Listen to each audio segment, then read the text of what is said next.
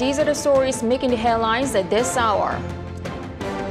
North Korean leader Kim Jong-un labeled South Korea as the main enemy, saying he has no intention of avoiding a war on the Korean peninsula. Meanwhile, dozens of countries jointly condemned North Korea's arms deals with Russia. South Korea's employment rate last year recorded the highest ever at 62.6%. Meanwhile, those aged 60 and above saw the biggest job additions as the elderly population grows. CES 2024 kicks off in Las Vegas, showcasing the latest AI technologies, including the future mobility sector, with Hyundai and Kia unveiling hydrogen value chain systems and multi-purpose customized vehicles. Good afternoon. We start with escalating tensions on the Korean peninsula. North Korean leader Kim Jong-un has labeled South Korea as the main enemy.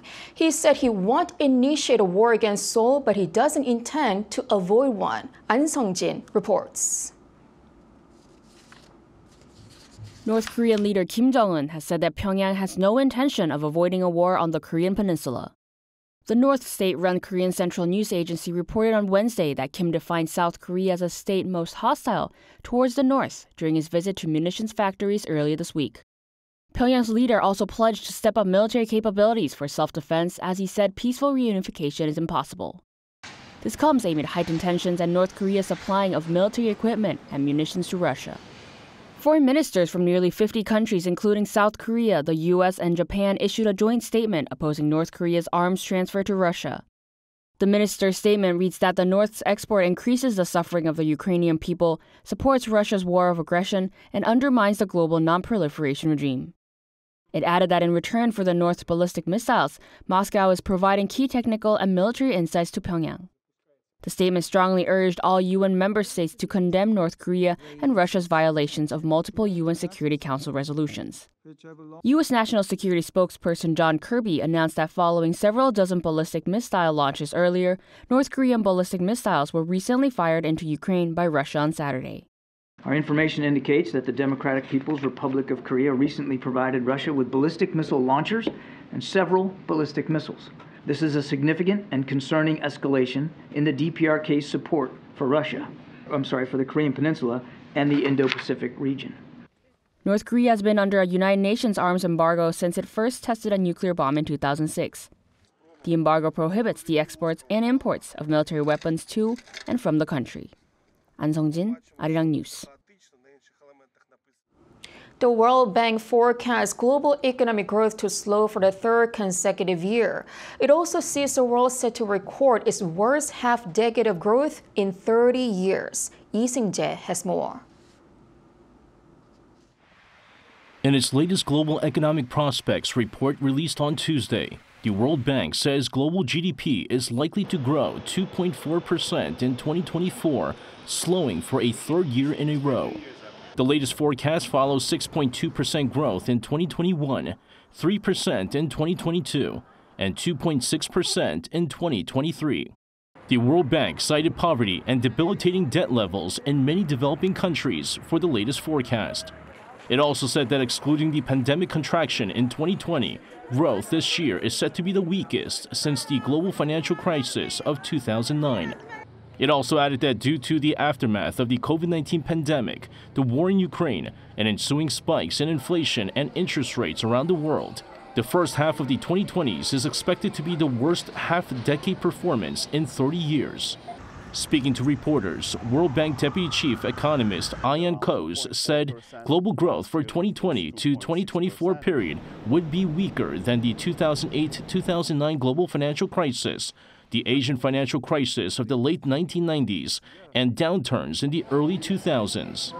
Moving forward, the World Bank expects global growth in 2025 to rise to 2.7%, marked down from a June forecast of 3% due to anticipated slowdowns among advanced economies. Major economies around the world are also expected to see their growth slow, with the U.S. forecast to grow 1.6%, down from 2.5% last year, while China is also expected to see growth slow 4.5%, down from 5.2% last year. Lee Seung-jae, Arirang News. South Korea's employment rate last year recorded the highest ever at 62.6%. Meanwhile, those aged 60 and above saw the biggest job additions as the elderly population grows. Park Gun-woo with the numbers. South Korea's latest employment figures have been published and are showing positive signs. According to Statistics Korea on Wednesday, a total of 327,000 jobs were added on year in 2023, which was actually a drop from the year before. But that was mainly due to the base effect, as the jobs market recovered in 2022 following the easing of COVID-19 restrictions. 816,000 jobs were added that year. The employment rate for those aged 15 and above in 2023 rose 0.5 percentage points compared to the year before to 62.6%, a record high since data was first compiled in 1963. An official from Statistics Korea said increasing external activities and demand for babysitters after the pandemic helped to boost employment figures. By industry, sectors including the accommodation and food service sectors saw jumps in employment of around 11,000 after COVID-19 measures were eased last year. But the manufacturing and wholesale and retail fields saw employment figures drop due to shrinking exports and more online transactions, respectively. Those aged 60 and above saw the biggest increase in job additions, with 366,000 added, while the number of people in that age group working passed 6 million for the first time last year. More people aged 60 and above and higher demand for employees in that age group in the health and welfare industry are factors behind job additions in the age group. She added that despite fewer additions for people in their 20s, the employment rate for young adults was quite high, considering population decline in that age group. Meanwhile, 285,000 jobs were added in December 2023 alone, a rebound from November when the on-month numbers fell. Park Gun-woo, Arirang News. CES 2024 kicks off in Las Vegas, showcasing the latest AI technologies, including the future mobility sector, with Hyundai and Kia unveiling hydrogen value chain systems and multi-purpose customized vehicles. Shin-Young has the details. The world's largest annual tech show is back again. The 2024 edition of the Consumer Electronics Show, organized by the Consumer Technology Association in Las Vegas, commenced on Tuesday. As widely acknowledged, the key word of this year's CES is artificial intelligence integrated across a variety of industries. With generative AI in the last year since it's come about, there's a lot of very rapid developments, companies going into new areas. It's like the internet itself. It's not just a technology, it's a fundamentally game-setting, changing technology. LG Electronics believes AI should bring better customer experience that is more caring. We all know AI stands for artificial intelligence, but at LG, we would like to redefine it as affectionate intelligence. With over 400 exhibitors showcasing their latest breakthroughs in vehicle technology, the spotlight at the trade show is on future mobility powered by AI. South Korea's Hyundai Motor Group is participating on its largest scale ever, with both Hyundai Motor and Kia Motors making a noteworthy return after being absent the previous year. Hyundai Motor highlighted its commitment to leading human-centric life innovations. To do so, the company introduced its hydrogen value chain solution covering production, storage, transportation, and utilization. It has also announced its software-defined everything strategy, aiming to establish a mobility ecosystem that caters to users' needs anytime and anywhere through advanced software and AI. With an aim to go beyond the traditional concept of automobiles, Kia Motors unveiled its Platform Beyond Vehicle, or PBV for short, which can be turned into a delivery vehicle or a private office based on users' needs.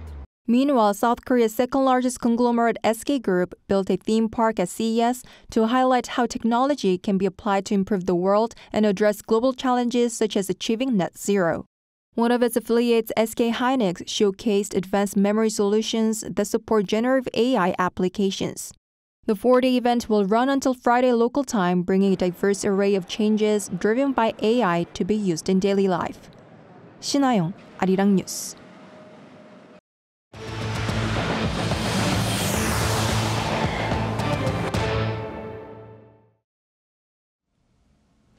President Yoon Suk-yeol promised that the South Korea's aging planned cities will begin redevelopment before the end of his term, and that he'll get rid of regulations that go against the real estate market. President Yoon spoke on Wednesday during a visit to Ilsan, one of the country's first planned cities, where he held his second New Year's discussion for government policy with the public, this time focusing on real estate issues. He also said apartments over 30 years old will be exempt from safety reviews so reconstruction could begin right away. He also pledged to scrap the punitive taxing of multi-homeowners, saying the burden is directly transferred to tenants.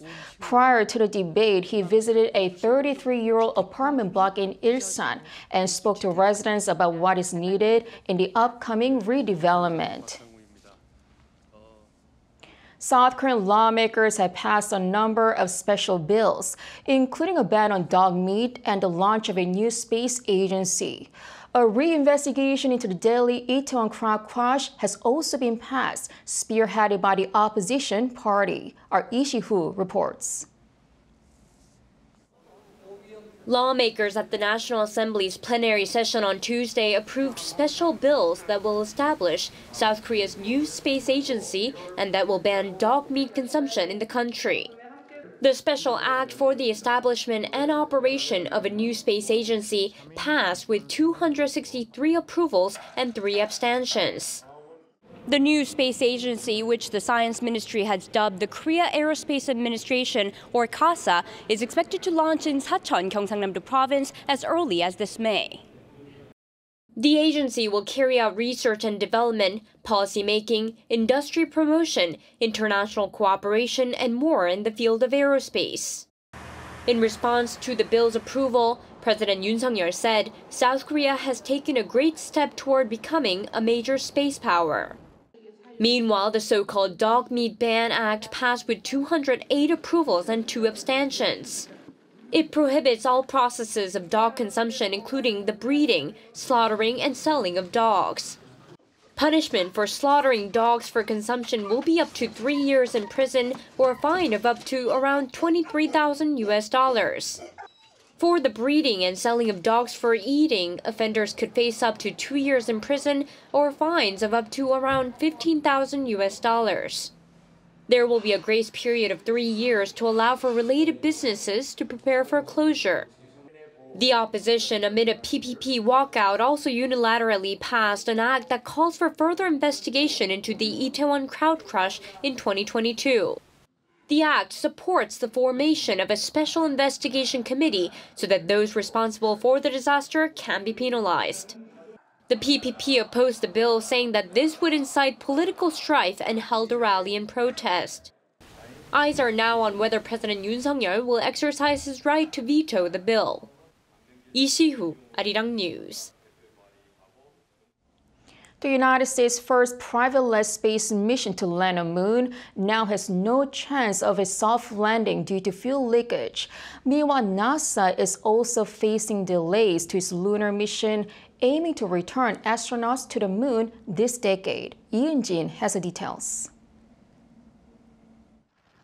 U.S. robotics firm Astrobotic has announced that its Peregrine lunar lander has no chance of a soft landing after a serious fuel leak about 7 hours after its launch.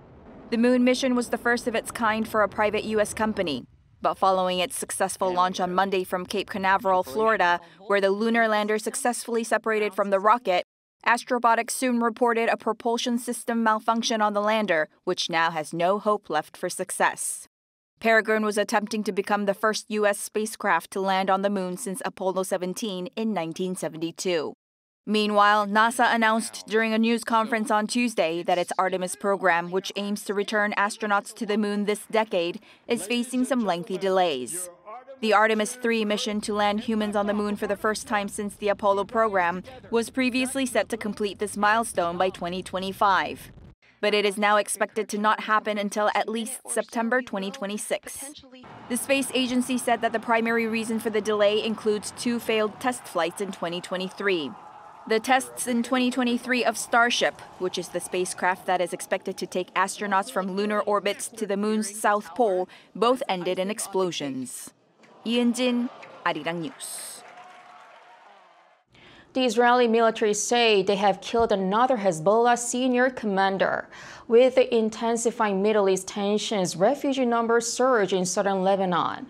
Meanwhile, U.S. Secretary of State Antony Blinken met Israeli Prime Minister Benjamin Netanyahu and urged Israel to avoid further civilian harm. Our Choi Soo-hyung has the latest. The Israel Defense Forces said on Tuesday that they killed a commander of the militant group Hezbollah's drone unit. IDF spokesperson Daniel Hagari said they killed Ali Hussein Bouzi, who had led drone attacks on northern Israel. Hagari mentioned that the attack was a targeted drone strike on a vehicle by Israeli air forces. On Monday, a senior commander of Hezbollah's secretive Radwan force, Wazim al-Tawil, was killed in an Israeli airstrike.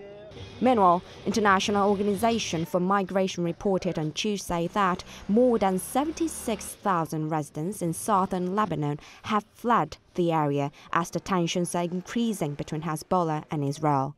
UK newspaper The Guardian has reported that hundreds of refugees are arriving every day in Lebanon's southern coastal city of Tyre, with fears of a possible recurrence of the conflict between Israel and Lebanon in 2006.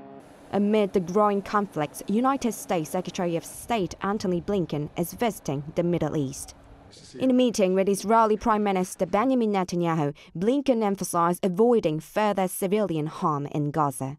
He also stated that the U.S. will stand with Israel, but called for aid to Gaza and fewer civilian losses. This immense human toll is one of the many reasons that we continue to stand with Israel in ensuring that October 7th can never happen again. It's also why we're intensely focused on bringing the remaining hostages home, addressing the humanitarian crisis, and strengthening protection for civilians in Gaza, and preventing the conflict from spreading.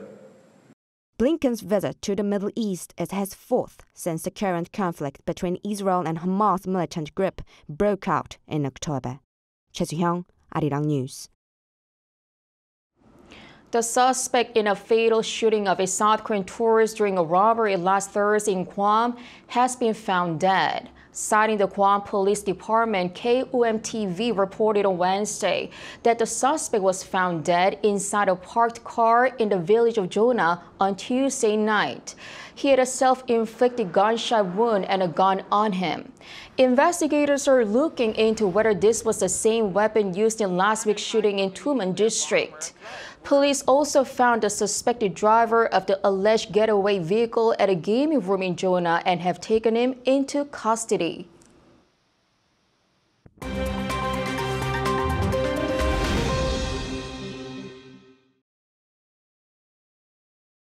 Let's take a look at the latest news in the world now. In Ecuador, outbreaks of violence in the country's largest city, Guayaquil, have led to a declaration of a 60-day state of emergency on Monday night local time.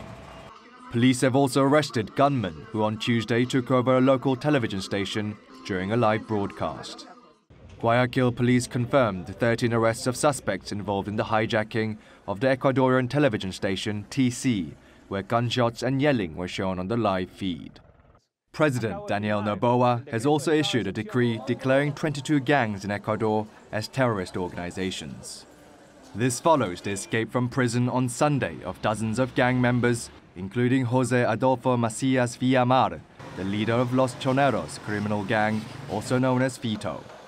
That escape unleashed a wave of violence across Ecuador, including the kidnapping of at least 4 police officers.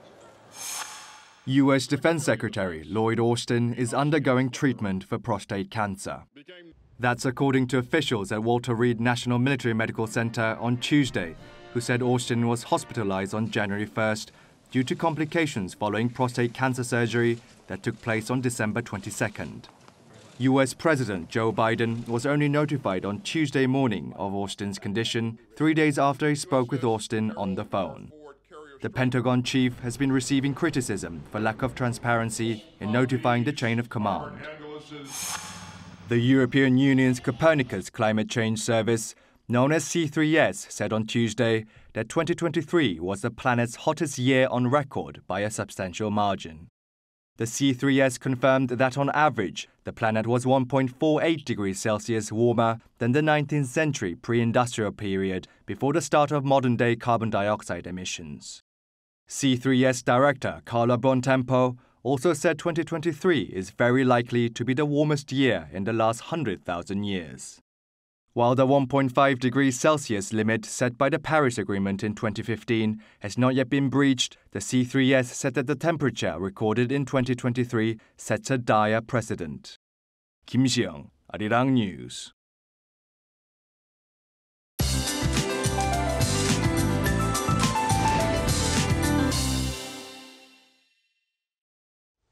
Good afternoon. Most of the wet clouds have moved away from the peninsula, but Jeju and the East Coast could see lingering wintry precipitation through this afternoon. It didn't snow as much as expected, but it was enough to cause roads to become icy and slippery with overnight freezing temperatures. So please stay safe on the road and walk with extra care. Afternoon highs are much higher for upper regions today, but readings are similar to lower in southern parts of Korea. Along with the rise in highs, ultrafine dust levels have gone up high again. The capital area, Chungcheongdo province, will be trapped in dusty air all day. The rest of the south will see dust levels boosting in the afternoon. Highs are 1 to 8 degrees higher than yesterday, so tops out at 5 degrees, Busan at 10 degrees Celsius. Skies will get sunnier in the afternoon. We can expect much calmer weather through Sunday. Then a mix of rain and snow is in the forecast in the west of central areas. Then bitter cold air moves in next Monday morning. That's Korea for you, and here's a look at the international weather conditions.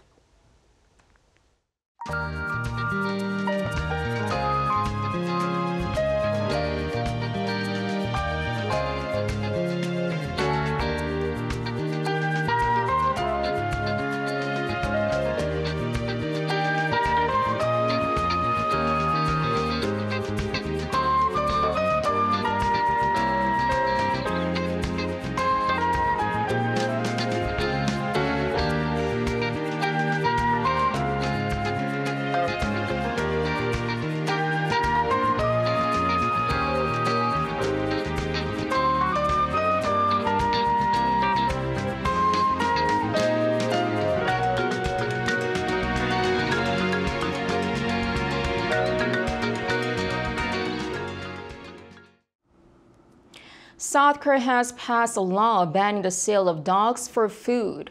Dog consumption has been a long tradition in Korea, like in China and Vietnam, but it has declined in recent decades, most notably when it was banned in Seoul ahead of 1988 Olympics due to international pressure. But legal controversy remains to this day because dogs are defined as livestock under the Livestock Act, but dog meat is not regarded as a food ingredient under the Food Sanitation Act, leading animal rights activists to say it is illegal, while dog farmers and restaurant owners say it is allowed. Now there's a strict legal basis that bans trading dog meat, with discussions now to focus on how to view the individual consumption of dog meat.